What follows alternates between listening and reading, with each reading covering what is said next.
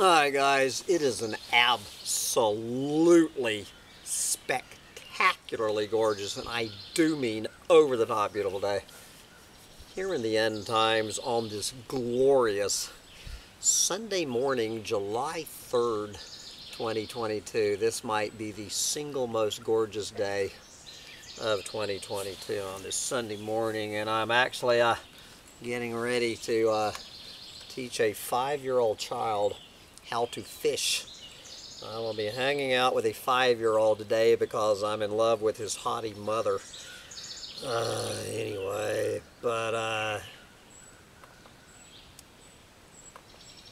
you know, I haven't done any Donald Trump bashing in a while, and have I ever mentioned in my entire life the January 6 riots or any of that? One of the single biggest distractions on the planet. Every once in a while, a short, sweet thing comes out, some Trump bashing that really appeals to me. This might be the most intelligent, to the point, all you need to say about it. This is from The Week. This is from William Falk, the editor-in-chief of The Week magazine, with his short, sweet essay celebrating the 4th of July called The Turning Point. The Turning Point. Take it away, brother. Every 4 years, pundits proclaim that this is the most important election of our lifetimes. Goddamn wind is picking up. I don't know how bad this is going to be on the microphone. In 2016, we now know it was actually true. The election of Donald Trump to the presidency was an asteroid strike that profoundly altered America's political and cultural landscape. 6 years ago, Donald Trump offered a devil's bargain to evangelical Christians. If they gave a thrice married, biblically illiterate New York City libertine their vote, he would deliver Supreme Court justices who would overturn Roe and promote a conservative Christian agenda. Trump delivered, with help from Mitch McConnell and Democrats who stayed home in 2016 or voted for Jill Stein because of their distaste for Hillary Clinton. If I had not stayed home, I would have voted for Jill Klein. Anyway, so I stand guilty as charged, although I'm not a Democrat. Anyway, Trump appointed 3 Federalist Society minted justices who last week gleefully erased Roe, triggering a war between the states over abortion whose consequences we can only dimly glimpse. And the #1 story in the mainstream media today was about the new civil war forming that this newest kangaroo court up at the top is causing in America. That this Supreme Court could be heading us into civil war. And I do not think that is an exaggeration in the #1 story in the mainstream media. Anyway, but Donald Trump's legacy goes far beyond the 6-3 court, now detonating decades of precedents. The January 6 committee hearings have further revealed the 45th president in all his plate-flinging, foaming at the mouth, narcissistic glory, his contempt for democracy institutions, and traditions. His use of lies, intimidation, and violence to achieve his ends. His animating belief that winning is all that matters. Over 4 exhausting years, our titular national leader's madness infected the country like a virus. Threats and acts of violence against political enemies have become routine. Hatred, bullying, and alternative facts have been validated. Meanness is in the air. The red-blue divide Trump deliberately deepened feels increasingly irreparable. In the immediate future, there will be prosecutions of Trump allies, and perhaps Trump himself. Never gonna happen. Never gonna happen. Anyway, and then payback investigations by Republicans, and if they control the House, the impeachment of Joe Biden.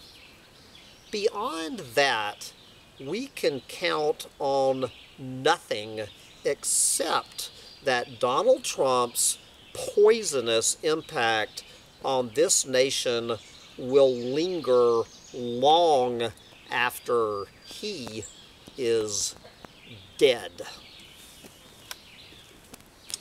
Thank you. What was this? What was your name, brother? Amen. To William Falk, editor-in-chief of the Week magazine. And while I'm on this, as long as I'm sitting here on this gorgeous day waiting for the 5-year-old and his beautiful mama to get back from Walmart with a tube of crickets, I was thinking about, and I still might do it, thinking about getting in a friendly debate with my old buddy Vegematic from his latest rant, which I think like 75 people on the humans on the planet have listened to. If you haven't heard Veg's latest rant, go over there and listen to it. It's a good one, but you will find that some people took some that's not the 5-year-old fisherman. I had some fun debating a few points with Veg in that, you know, having fun with his comment that we actually made progress in the 20th century, which of course was the most progress in the 20th century. But I know what you mean, Veg. And then he made some point, what was it, about the reason there will be no fossil fuels. I mean, the reason there will be no tomorrow is because of the fossil fuels we are burning today. And I corrected Veg, or debated with my brother. Fossil fuels have nothing to do with it from this point forward.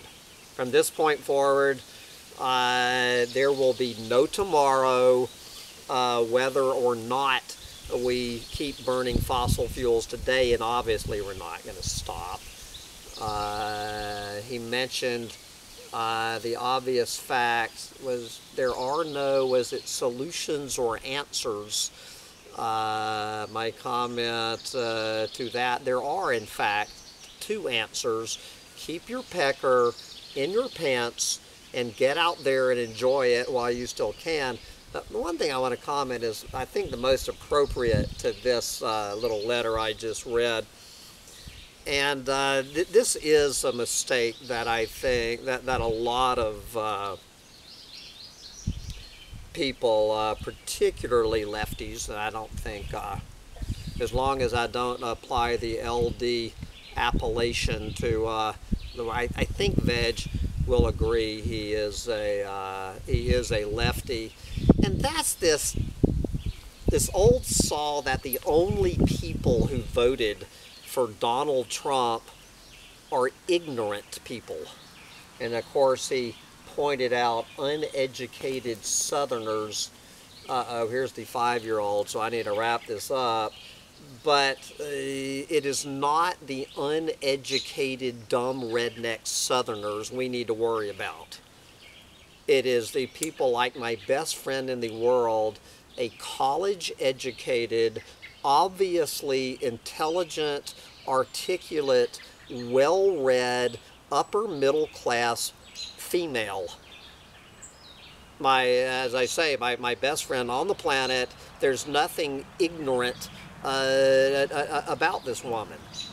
The last person who should ever even consider voting for Donald Trump voted for Donald Trump in 2016, voted for Donald Trump in 2020, and she will vote for Donald Trump again in 2024 if he is A, still alive, B, not in prison, and still eligible to vote.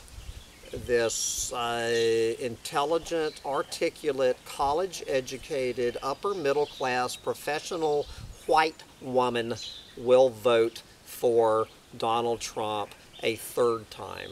She is who we need to be terrified about, not some dumb redneck trailer trash in some Appalachian strip mine.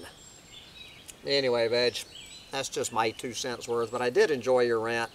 And folks, go out there and listen to that rant. But I got to wrap it up because I have to go spend the day with a 5-year-old and his haughty mother, teaching a 5-year-old how to fish, which is probably the best thing I can do for any 5-year-old, is teach them how to fish. I highly suggest you get out there and teach any 5-year-old that you know how to fish and garden. Bye, guys. Alright, little dogs, they're back. Let's go fishing. Fishing with the little bundles of joy.